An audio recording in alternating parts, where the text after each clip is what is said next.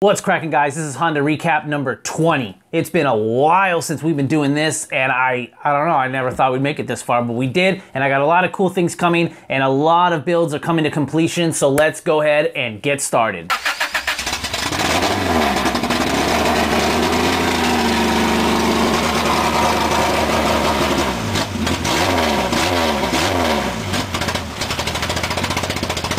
Hey, how's it going, guys? Welcome back to another week of the Honda Recap. Like I said, this is episode 20, and I can't thank you guys enough for pushing me and basically just coming back week after week and coming back and enjoying this. I can't say thank you enough. I love making these things. I love being part of the community. I love how much everybody is contributing to the Honda community here on YouTube. So if this is your first time here, basically what I'm trying to do is bring what everyone's been kind of doing in the Honda community here on YouTube and bringing it into one digestible episode once a week, and that's Monday night at 8 o'clock. So be sure to hit that subscribe button and that notification bell so you're notified every Monday night at 8 when this comes out. Anyways, guys, with that said, thank you again for coming back for another one. This is episode 20. It's been like 5 months of just back-to-back videos, and man, here we are. So, like I said previously, there's been a lot of builds and a lot of people that I've covered in the past that are now starting to come to a little bit of conclusion and a little bit of completion of their build, and I want to go ahead and kick that off with Huntertuned. This guy's had an EK hatch with a B20 VTEC turbo, and while this has all been getting put together, he has finally got the engine in his car, running, tuned, and driving.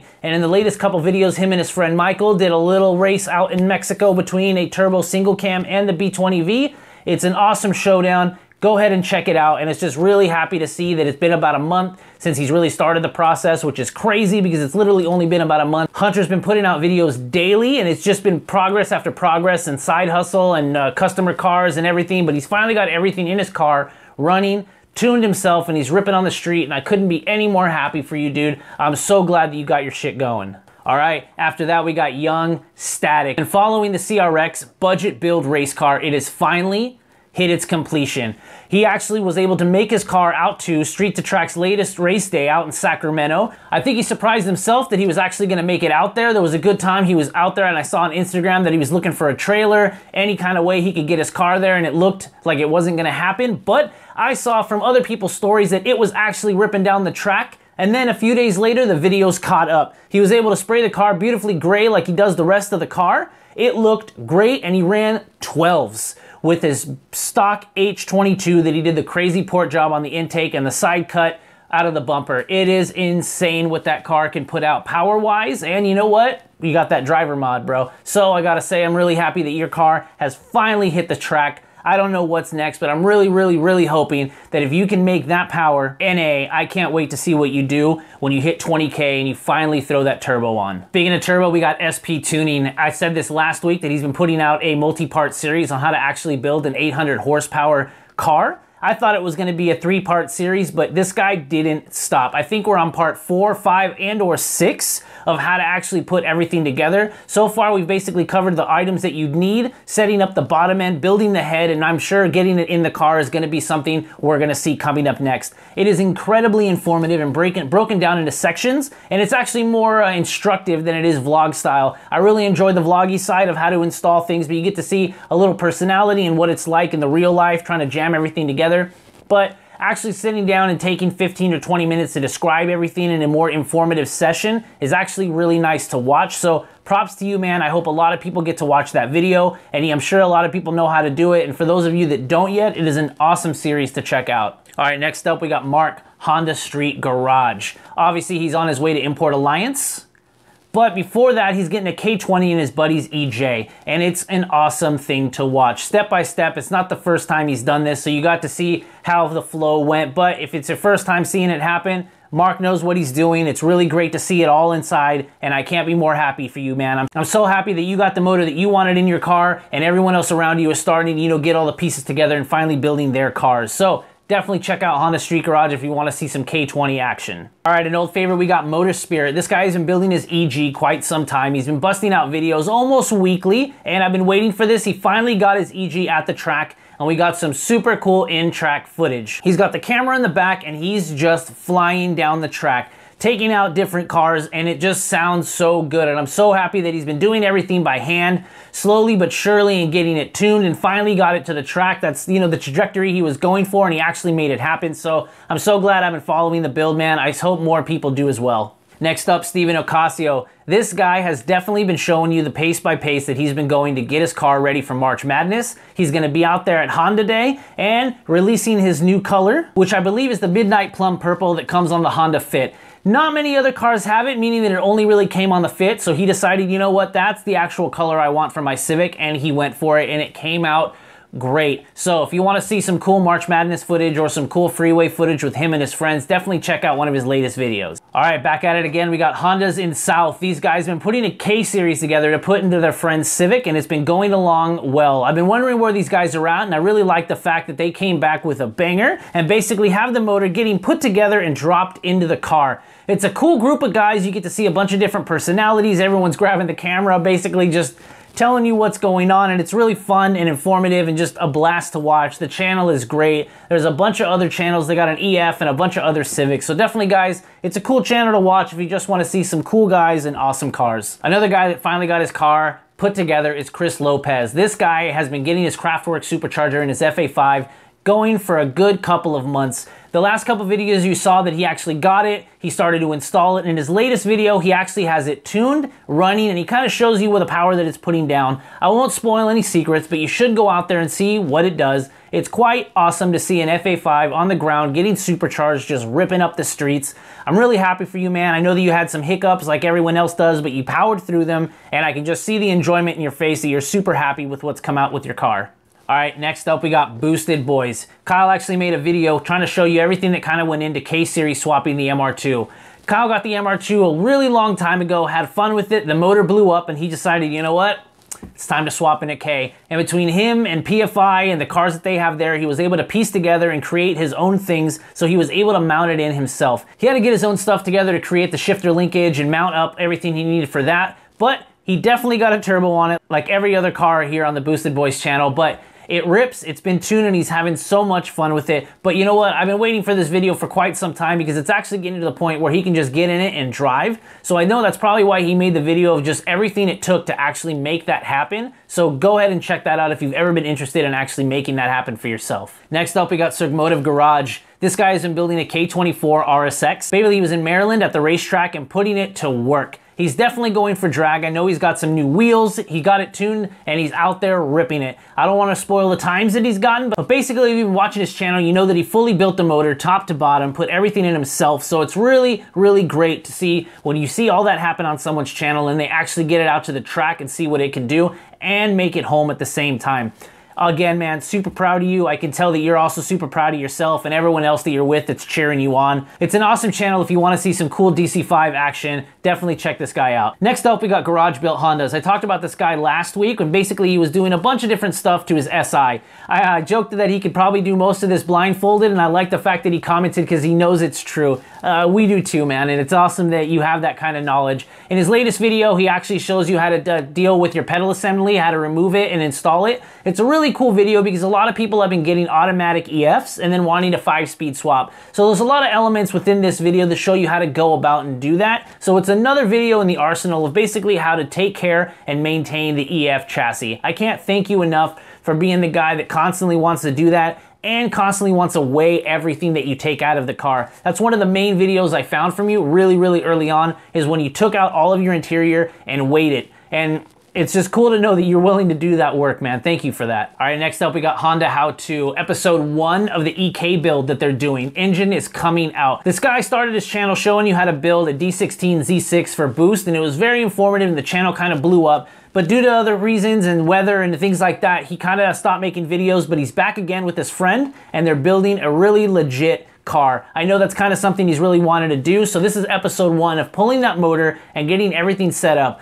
I'm not quite sure if they want to drop that Z6 in now. I know there's a B series in it now, but I'm pretty sure when they rebuild that, they'll swap it back in. But until then, I really want to see that Z6 in there with a huge turbo and just see what you guys built. All right, following that, we got Honda Pro Jason. I talked about this guy a lot in the past couple videos, but mainly because as of now, he had a brand new FK8 Civic Type R that came in black. He did a poll with his major community and kind of figured out what color he actually wanted to paint the car, and he actually did it. He took his car to be completely repainted Phoenix yellow, just like the old Type Rs, and as of now, it is completely repainted inside and out. He took his brand new car to a body shop, took all the doors out, the interior, everything, and painted everything you could possibly do as if it came from the factory, which is, you know what I would expect from you, Jason. So I'm super happy you did that. You definitely have an original car at this point, and you pulled out all the stops by literally taking the doors off, getting it painted on the inside so it looks like it came like that from the factory. And like I said,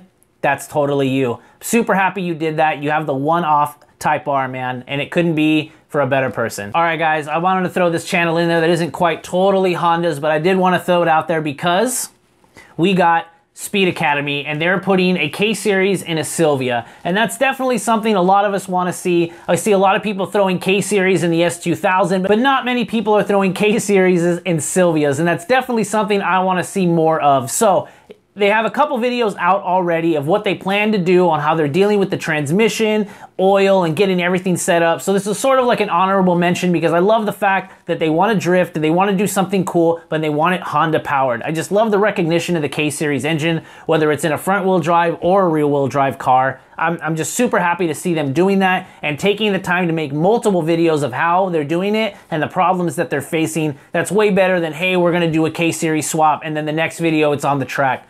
I really love the fact, and I really commend the fact that they're going through the paces and actually documenting everything that they're having to do for that. All right, guys, now's the time I want to shout out to a couple new channels. I want to kick this off with 608 Garage. So we're here at Hunter's. He's taking a look at it. So far, so good. A couple little things I have to tweak already. Got the wife here, my buddy. He's in here doing the magic now. I couldn't figure the damn shit out. Well, we'll see if I can actually get it. Yeah, for real. I don't know how bad I got it fucked up. It's my first build ever, so I can fix and replace OEM stuff, you know, and figure it out, but I tore it all apart and I was like, shit. Well, we'll go for it. I found this channel a little bit ago and I've been kind of talking to him too. Why? Because he has a Del Sol, as you can just see right now. And it's actually a really cool Del Sol that he built himself. And I believe it's the first time he's built the motor and he actually got Hunter to tune it. So that's really cool to see, the little cross community action there. It really sucks that I know he actually got the cartoon, had some fun with it. The motor blew up, but that is not stopping him. He's definitely starting over. He's rebuilding the motor and starting it again. I believe his wife also has a Del Sol that he got, and he's showing you how he's gonna go ahead and paint that. So it's really cool that we see multiple Del Sols there. But for the most part, man, I know your motor blew and you were kind of sad for a while, but instantly I can tell that you're just like, you know what, I'm gonna come back harder. I learned what I needed to learn and we're just gonna do this. Next up, we got Jason from High Boost. Hey, what's going on, guys? This is Jason. So I just want to give you a little update on, I guess, the coil and plug deal that I went with. It was pretty DIY and cost friendly. I didn't go with the Honda COP kit. I was going to go with that, but it was just too much money, and I found this same deal for a lot less, and it's going to work the exact same way. So found a guy on Facebook by the name of Simmons Tuning. He does like I guess little ROM chips or whatever. Anyways, I'm gonna flip the camera around and kind of get a little descriptive and show y'all exactly what we did and what it took. So I'll flip the camera around, show y'all, and then have something else to tell y'all about, I guess, at the end of the video. So we'll flip it around real quick. So here's my ECU. On OBD1 ECUs, there's 12 pins that go right here along the edge. Well, on those pins, we just had to desolder them, and there's a bus board or a bus bar, whatever you want to call it, and we soldered those in. This little motherboard right here actually sits in there. This is a fairly new channel. I really enjoy what he's gotten on so far. In his latest video, he's actually walking you through how he's going to do his coil on plug setup for his LS VTEC Civic. like I said, it's a really new channel. I really hope he keeps pumping out videos. I really enjoy the project. I like how he's breaking everything down so far. And I'm like I said, man, I want to see more LS VTECs. I want to see more B20 VTECs. I really want to see more G23 swaps and things like that. You don't see these builds, so if you're covering them, let me know. I'm super happy that you're making videos, man. Keep it up. All right, last but not least, we got your Honda man. What is up, my friends? It's Edward Tomaloso, your Honda Man Internet Sales Manager here at Honda of Santa Maria. And today I have the very highly anticipated Honda Civic Type R.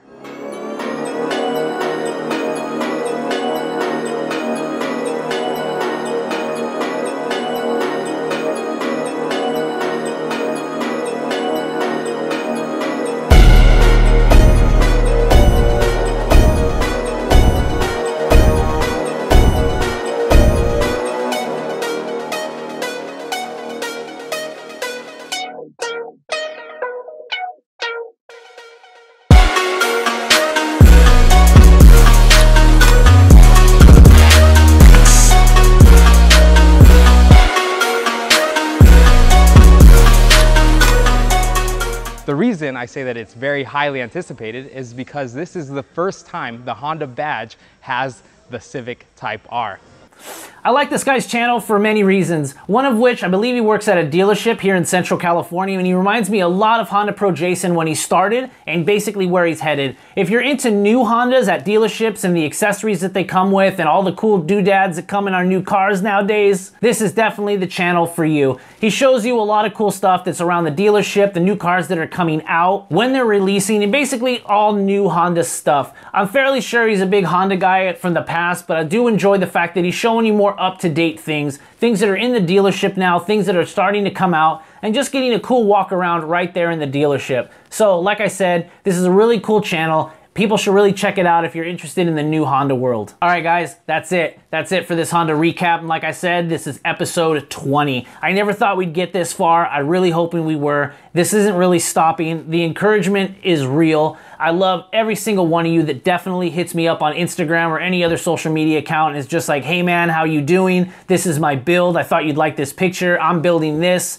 Wanting my opinion. I'm like, build your car, man. I love what you guys are doing. Every single person that has an idea, it's tight because that's your idea. So, I mean, it makes it that much better. I mean, over all the years that we've seen cars, you see different stuff between wire tucks and what harness you went to, and if you want to run your lights through the fenders, whatever you want to do. Some people actually like all the wires in the engine bay because it just makes it look more OEM. And I love that people are going both ways. So like I said, I'm super juiced at everybody that's hit me up and enjoying this, and this is literally episode 20. I keep saying that, but it's just like, it's crazy that we're still here, and I'm enjoying it very much, and I thank you guys for coming back every single week. So, like I said, guys, if you know somebody down in the comments that you watch their videos, let them know. I'm sure they'd love to hear from you. I'll see you next week, guys. Keep building your cars, keep having fun, and just go hang out on the weekends if that's something you need to do. I'll see you in the next one, guys. Peace.